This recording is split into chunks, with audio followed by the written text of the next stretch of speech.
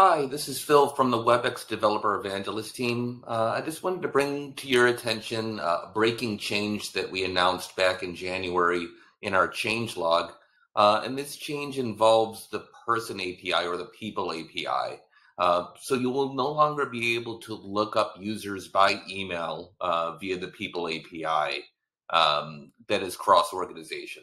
So you can look up users within your own organization by email still, but you will no longer be able to look them up for users outside of your organization by email. And this change takes effect after April 30th, 2022.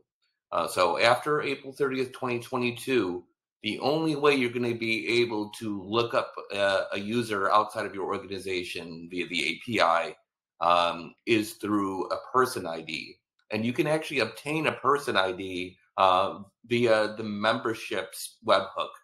So when you invite a member to a space that's outside of your organization and you trigger that webhook that a new user has joined that space, the user ID will appear in that payload when your application is notified by that webhook. So I'll show you here just a quick example. I just created a test space, and inside that test space, after I created it, I also created a webhook for the memberships event. So what I did is I just created a test webhook. I just put a target URL of a viewer online so you can see the payload. Again, memberships created event for the room ID that's for the space that I created right here. And after that, I added a user outside of my organization to the space. And when I did that, it triggered a webhook that I created there for memberships created event. And this is the payload that I received from the Webex platform to my web server. This, in this case, is just a viewer. And inside that payload that I have highlighted here is the person ID.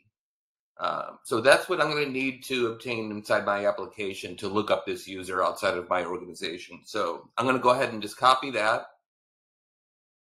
And now I'm going to get the person details here using the person ID that I have. So again, I'm going to the Get Person Details API. I'm pasting in that person ID right inside the doc, so I can try it out right here.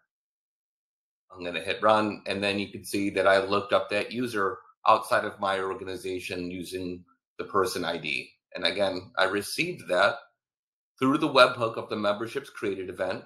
I added this user to the space, and I received their person ID here. Now I can look them up without having to look them up by email, which will be disallowed for users outside of my organization. So I hope this was very helpful to you. And if you have any questions, just feel free to contact the developer support team, and they'll be happy to help you out. Until next time, take care.